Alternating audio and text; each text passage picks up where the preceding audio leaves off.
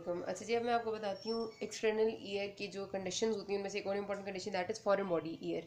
Foreign body year इसलिए बहुत ज़्यादा इंपॉर्टेंट है because this is a very very common condition. जिस तरह impacted wax is a common condition, mostly adults में होती है, वो चिल्ड्रन में भी होती है लेकिन एडल्ट्स में बहुत कॉमन है। जो फॉरेन बॉडी ईयर है वो सबसे ज़्यादा कॉमन चिल्ड्रन में, ठीक है। बच्चे अक्सर आ जाते हैं कान में कुछ ना कुछ फंसा के, उसे आपको मैनेज करना पड़ता है। इसलिए वाइवा में आपसे जब आपको कुछ नहीं आ रहा होता तो ना इस तरह की सिंपल चीज़ें पूछना, अगर ये भी नहीं आता तो फिर आपको ऑफ कोर्स सी बात है पास करना मुश्किल हो जाता है। तो आपने इस तीन चीज़ों का ध्यान रखना है। और एमसीक्यूज इनमें से काफ़ी सारे आते हैं। तो फॉरेन बॉडी क्या चीज़ होती है? कोई भी ऐसी चीज़ जो आप कान में अपने फंसा लेंगे, यानी एक्सटर्नल ईयर की मैं बात कर रही हूँ, एक्सटर्नल ऑडिटरी केनाल में फंस जाती है तो उसको हम फॉरेन बॉडी ईयर कहते हैं। दो तरह की फॉरेन बॉडीज हो सकती है, नॉन लिविंग और लिविंग, ठीक है। अब जो नॉन लिविंग फॉरेन बॉडीज होती हैं वो अक्सर बच्चे कुछ भी खेलते हुए, कोई पेंसिल का सिक्का हो गया, कोई बॉल होगी, छोटी मोटी चीज़ें फंसा लेते हैं, वो कुछ भी हो सकती है, ठीक है। बड़ों में अगर होते हैं तो सबसे कॉमनली होती है मैच स्टिक, टूटी हुई, कान में माचिस की तीली मार रहे थे, टूट गई, बीच में ही फंस गई, ठीक है। सबसे कॉमन ये होता है। अच्छा, उसके बाद आपने याद रखना है कि अब इनको रिमूव कैसे करना है। अगर फॉरेन बॉडी बहुत ही पीस ऑफ पेपर है या फिर कोई कॉटन का पीस है, इस तरह की कोई छोटी सी चीज़ है, तो आपने सिंपली फॉरसेप्स होते हैं हमारे पास, वो स्पेशलाइज्ड फॉरसेप्स, उनसे पकड़नी है और बाहर निकाल लेना है, ठीक है। ये तो सिंपल सी बात है। अगर फॉरेन बॉडी कोई चावल का दाना या कोई जिस तरह चनों का दाना वगैरह, बच्चे अक्सर इस तरह की चीज़ें फंसा लेते हैं, अगर इस तरह की होगी तो फिर आपने कोई उसे सिरिंजिंग से रिमूव करना है, ठीक है, सिरिंजिंग। लेकिन आपने ध्यान रखना है कि दो बातों का।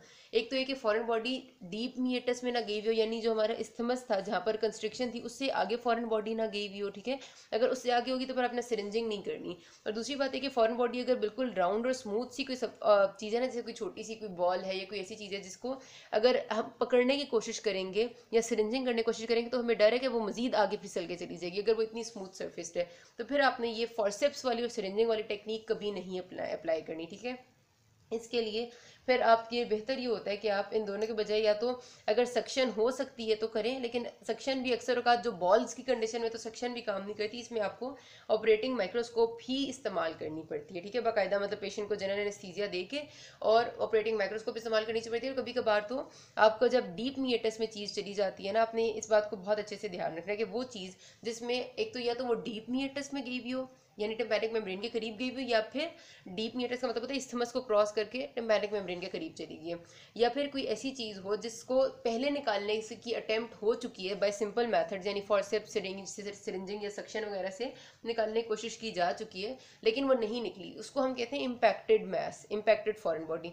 तो इम्पैक्टेड फॉरेन बॉडी हो या डीप मीटर्स में गई हुई फॉरेन बॉडी हो, इन दोनों को निकालने के लिए आप कभी भी कोई दूसरा तरीका नहीं करते, सीधा सीधा पेशेंट को जीए देते हैं, जनरल एनेस्थीसिया देते हैं और ऑपरेटिंग माइक्रोस्कोप के अंडर आप उसे रिमूव करते हैं। फिर उसके लिए जो मोस्ट कॉमनली इस्तेमाल तरीका होता है वो होती है पोस्ट ऑरल अप्रोच। पोस्ट ऑरल का मतलब है कान के पीछे से आप हल्का सा इंसिजन दे के बाकायदा आप देखते हैं, या फिर अगर कुछ भी हो जनरल एनेस्थीसिया में ही पेशेंट को आपने इसको बाकायदा तौर पर आराम से निकालना है। इसमें फिर आप किसी भी किस्म का रिस्क नहीं लेते, ठीक है, इम्पैक्टेड या डीप फॉरेन बॉडी में, क्योंकि अगर रिस्क लेंगे तो उसकी टिम्पैनिक मेम्ब्रेन डैमेज हो सकती है जो एक बहुत बड़ा मसला हो जाएगा।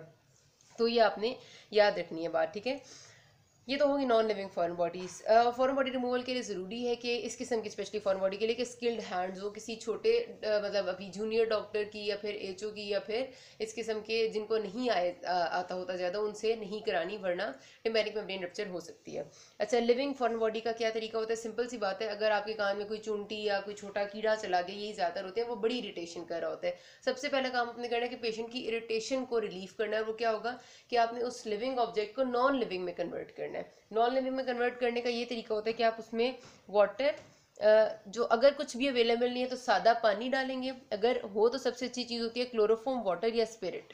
क्लोरोफॉर्म वाटर या स्पिरिट डालने से ना आपकी जो भी लिविंग चीज़ होती है वो फ़ौरन मर जाती है, ठीक है। पानी डालने से अगर वो जल्दी नहीं मरती, अगर चूंटी वगैरह हो तो पानी से भी खैर मर जाती है। तो क्लोरोफॉर्म वाटर या स्पिरिट डालेंगे, लेकिन अब ऐसा भी नहीं है कि आपने ढेर डाल देना कि वो उसको बर्दाश्त ही ना कर सके, मतलब डालना एम्पल अमाउंट में ही है कि मरे भी अगली चीज़, लेकिन इसीलिए कहें ना कि पानी ज़्यादा डालना पड़ता है, क्लोरोफॉर्म वाटर या स्पिरिट थोड़े से भी काम चल जाता है। तो ये आप डालेंगे, फॉरेन बॉडी जो लिविंग है वो नॉन लिविंग में कन्वर्ट होगी। उसके बाद आप किसी भी इन जो आपको सूटेबल मेथड इसमें से लगेगा उसमें से उसे निकाल लेंगे। बस इतनी सी बात याद रखनी है। और अगर कभी कभार होता है कि कोई मक्खी शक्खी घुसी हुई होती है कान में, कोई फेरा लगा के जाती है तो अंदर मैगट्स ले कर देती है, वो अपने सॉरी अंडे दे जाती है, अंडे बाद में मैगट्स बन जाते हैं, यानी कीड़े होते हैं कान में। तो वो बड़ी ही बुरी और बहुत इरिटेटिंग कंडीशन होती है। तो उनमें भी आप नहीं करना कि पहले उसको क्लोरोफॉर्म स्पिरिट या क्लोरोफॉर्म वाटर दे के उसे मारना है उन मैगट्स को, और फिर आपने रिमूव कर लेना है। So this is all about it. If you have any query, you can ask me. Thank you.